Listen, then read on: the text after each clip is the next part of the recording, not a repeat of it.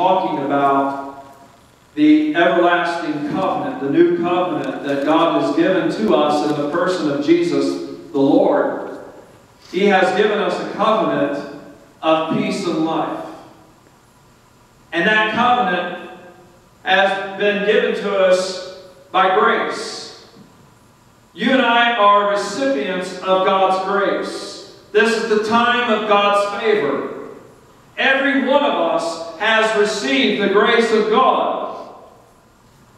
And the question is, what am I doing with the grace of God? What does it really mean to me? What does God's grace mean to you?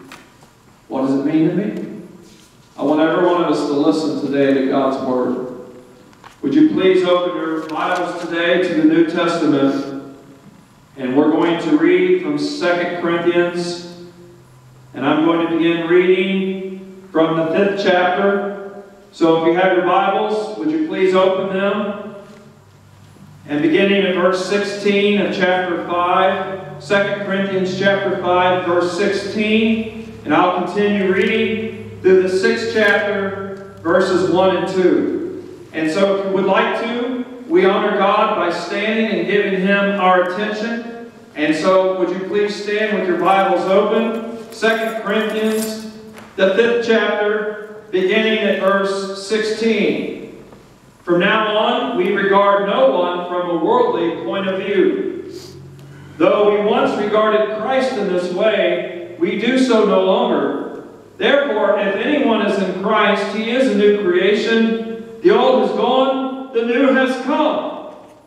All is from God, who reconciled us to Himself through Christ and gave us the ministry of reconciliation. That God was reconciling the world to Himself in Christ, not counting men's sins against them, and He has committed to us the message of reconciliation. We are therefore Christ's ambassadors, as though God were making His appeal through us. We implore you on Christ's behalf, be reconciled to God. God made Him who had no sin to be sin for us, so that in Him we might become the righteousness of God. Chapter 6 and verse 1. As God's fellow workers, we urge you not to receive God's grace in vain. For He says, in the time of my favor I heard you, and in the day of salvation I helped you. I tell you, now is the time of God's favor. Now is the day of salvation. Thank you. You may be seated. We enter into God's covenant by grace. And if you open your Bible dictionary and look up the word grace, you'll find a definition probably worded in this way. Grace, defined as the unmerited favor of God. The unmerited favor of God. It is by God's grace that we have entered into this great new covenant. This everlasting covenant that we have through Jesus the Lord. And here we read that there are those who receive God's grace in vain. Those who have received God's goodness and God's favor, and they do so in vain. How is that possible? Well, if you have your Bibles open to 2 Corinthians chapter 5, look at verse 15. The Scripture says that Jesus died for all, that those who live should no longer live for themselves, but for Him who died for them and was raised again. We are to live for Him. We are to live our lives for the Lord. When we fail to live for Him, we have wasted God's grace. When we begin to live life to please ourselves, and that can happen at any age. That can happen as a young person. That can happen as an adult. When we allow ourselves to forget what God has done for us. When we lose sight of our eternal perspective. We are to have an eternal point of view. Notice what Paul said in verse 16. From now on, we regard no one from a worldly point of view. We waste the grace of God when we live life from a worldly point of view. When we allow ourselves to get caught up in the things of the world, the things that are temporary, the things that are visibly seen. Money, possessions, worldly power. Those are the things that the world offers. But those are the things which are temporary. The things of God, they are eternal. Peace, joy, righteousness. Those are the gifts of God. And by His grace, the unmerited favor of God, we have entered into this covenant with Him. And we are to have a heavenly, eternal point of view in life. By grace are you saved through faith, and that not of yourselves. It is the what? The gift of God. It is the gift of God. Romans chapter 6. Would you turn there with me in your Bibles? Romans the 6th chapter. Romans the 6th chapter.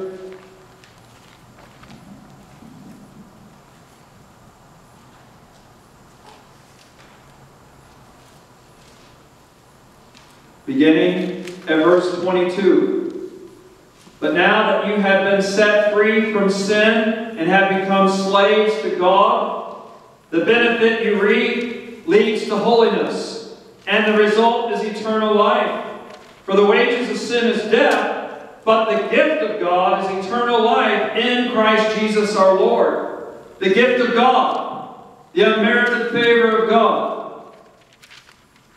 This is grace. Now, it's interesting, as we read the scripture in 2 Corinthians, the 6th chapter, the Bible says, this is the time of God's favor.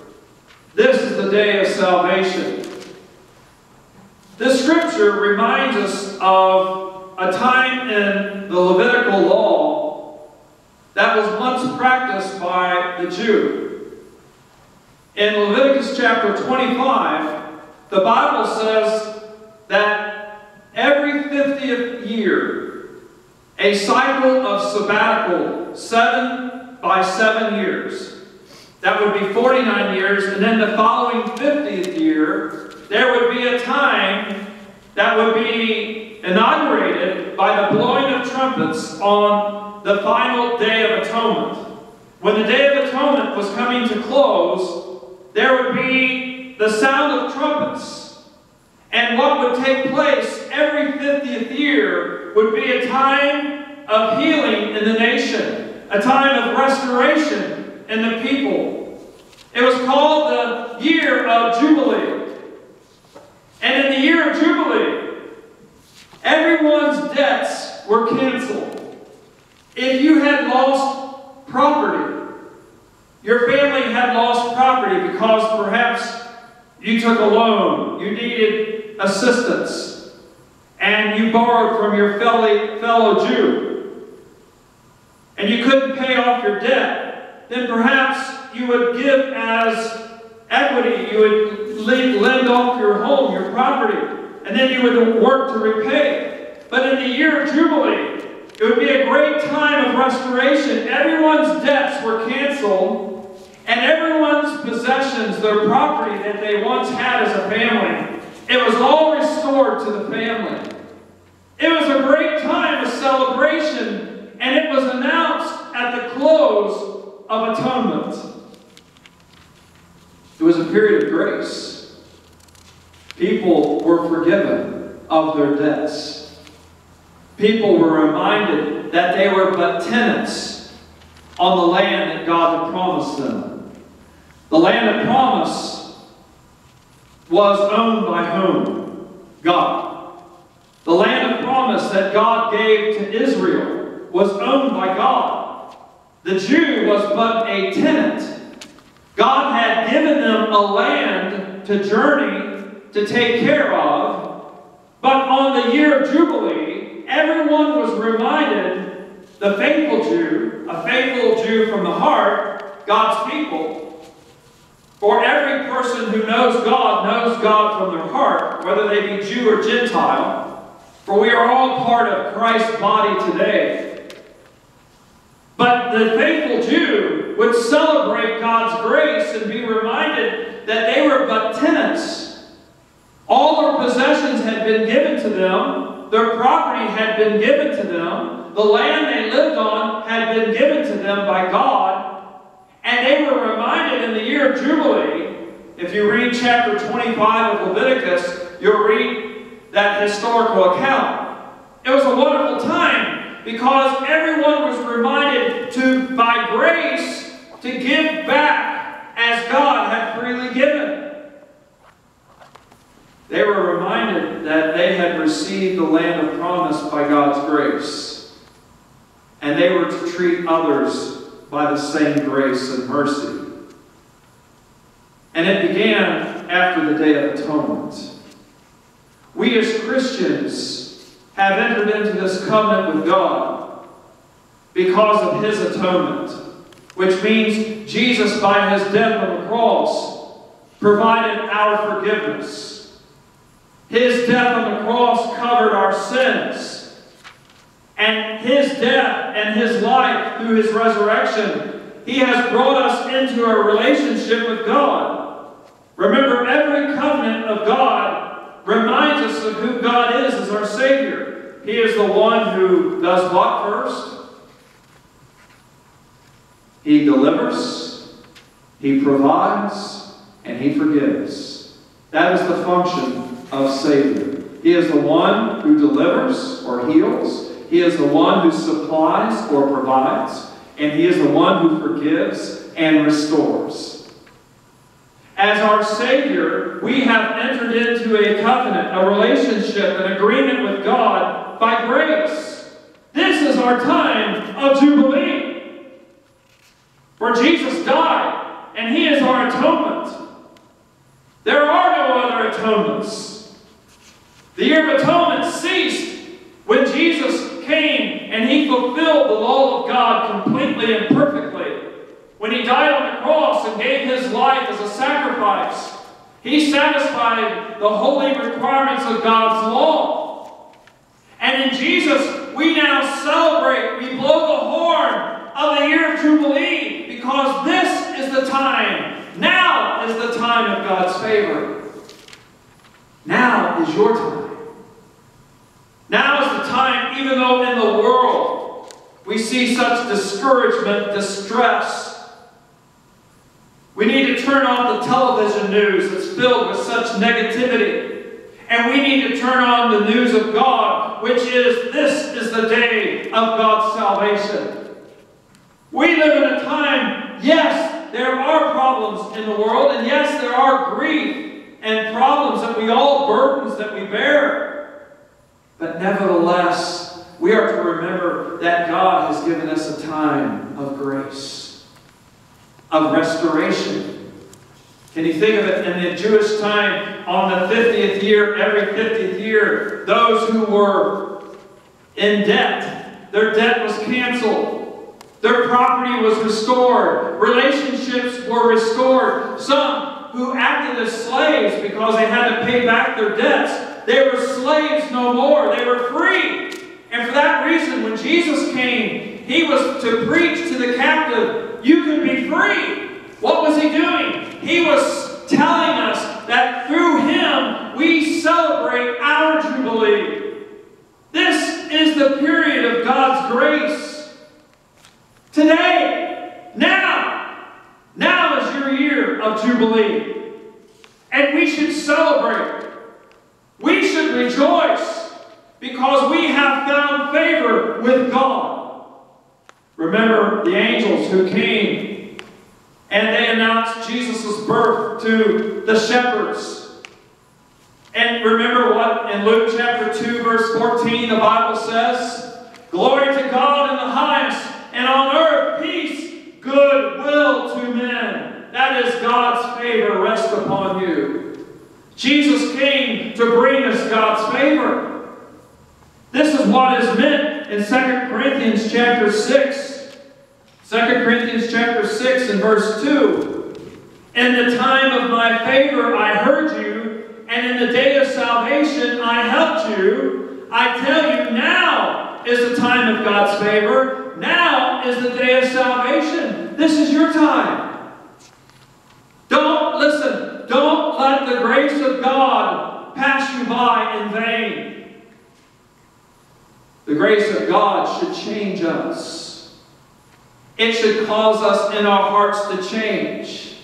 We have found favor with God. Remember the story in Luke chapter 19. What was his name? He climbed a sycamore fig tree. What was his name? Climbed up. What was his name? Zacchaeus. And he climbed up. And who was he looking for?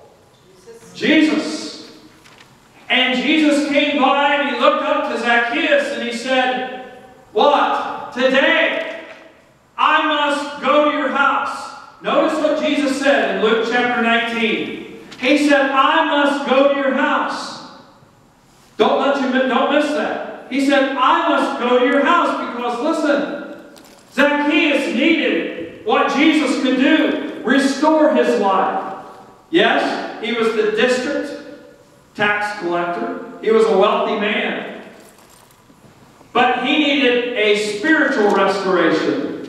He needed a relationship with God that only Jesus can bring.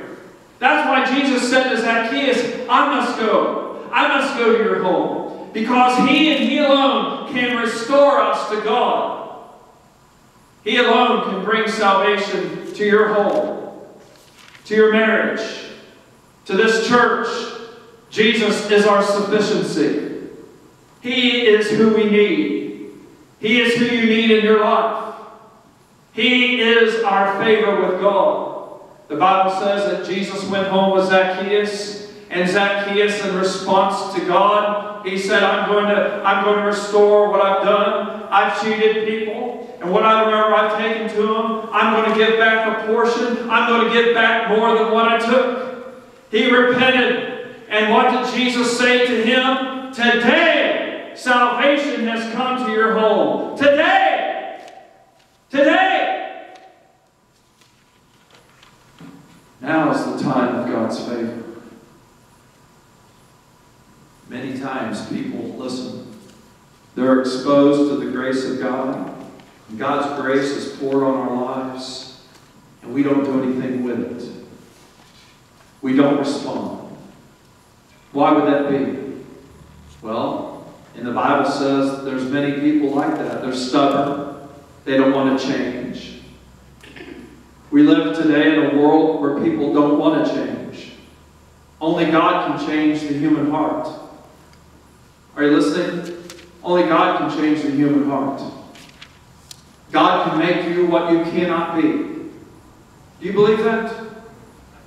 God can make you what you cannot be. Does that make sense to you? Does that make sense what God is saying to you? I can make you what you cannot be. That means God is calling us to be His people.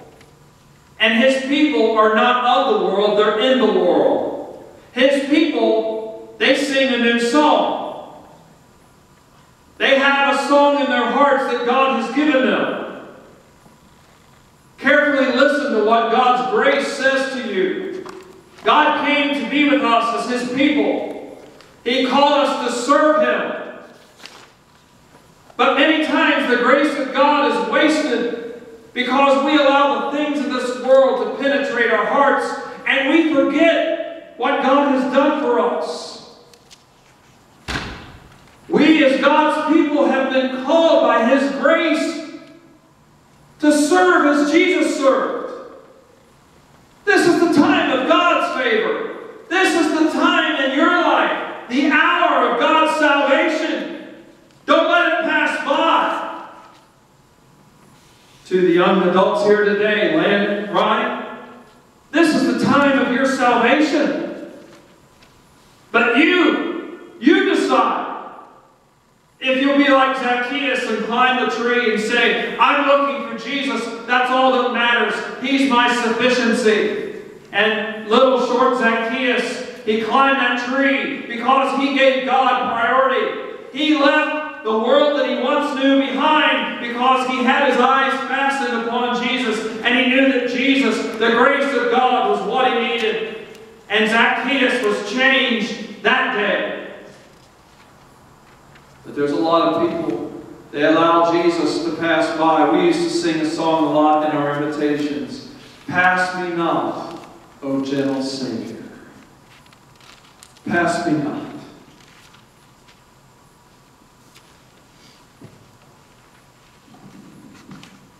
I can tell you, young men, you're looking at somebody who's not led the example of what this message is all about. Land in the Rhine. I've wasted the grace of God. He never intended on me failing him in ways that I have. Don't make this fool's mistake. You don't get years back. You don't get time back. God's grace was not freely given to us so that we could gamble with it or we could set it aside. God's grace was given to us, listen, so that we would walk with Him and love Him and be thankful that we have earned, not by our good works, but by what Jesus did on the cross. He earned the grace that we have been given, His favor. It was earned, but we didn't earn it. Jesus earned it. When He died on the cross and was raised again, we have now been given God's grace. We enter into a covenant with Him, not because you earned it. God never called any of us because of our abilities or because we earned it, because of our achievements. But God has called us into a relationship with Him because of His grace. And don't waste it. Don't waste it. I remember one time, I can't remember his name, was in a church.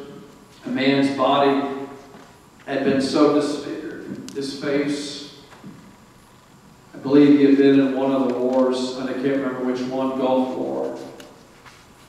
And his body had been so disfigured from a blast. And he walked up in front of the church. His body moved side to side. He could barely walk. His body had been so physically damaged. His mouth had been so physically damaged. He had been through so many surgeries to repair his physical body. And he stood in front of the church. And he said basically this message to us. He said, I got blew up. What's your problem?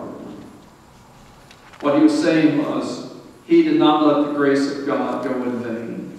He was going from church to church and sharing his testimony with people, doing the best he could with what God had given him. And I sat there in guilt and shame because I knew what he was saying. What's your problem, Paul? You haven't been blown up physically. I'm doing a lot more for God than you are. Don't waste the grace of God in vain. You and I, let's go out this week. Let's go out into our neighborhoods, into our grocery stores, into work, into school, into our families. But don't waste the grace of God. Don't waste it in vain. But with love, with thanksgiving in our hearts, let us go out as it is our year of Jubilee and seek to forgive, seek to restore, and freely give what God has freely given to us. In a closing message, I believe that God laid on this my heart to share with you and maybe others. This is a time of God's favor. And many are struggling today with problems in your life. Grief, despair, discouragement. I was watching the news this morning and saw so many millions of people in our country humbling themselves, asking for food. That burdened me. So many people who are hurting today in the world around us. And maybe you're one of those persons, maybe not because of lack of food, but because of some other problem you have. And this is God's message to you. This is your time of Jubilee. Put your faith in God, because God wants you to know this is His favor. Don't in pride, don't be stubborn, but humble yourself before God and say, God, I receive your grace, not in vain, but I want your grace to be at work in me. I want to give back what you've given me, and I'm going to receive your favor. I need your favor in my life. I need your favor at home in my family. I need your favor in my life today in health. I need your favor in my relationships with those I love. Restoration, time of forgiveness, time of healing. This is the time of God's salvation. This is the year of Jubilee in your life. Don't let the grace of God pass you by in vain. We're going to stand and have a hymn of invitation. Dear Lord, I pray that now at this time, this would be where you would speak to people's hearts of all ages. That, Father, you would speak to each of us who are listening today. Lord, that we would not waste the grace of God, that it has not been given to us in vain. But let us, Lord, be at work, being busy, doing what pleases God, faithfully serving you. Father, I pray, give this invitation. In Jesus' name, amen. Would you please stand?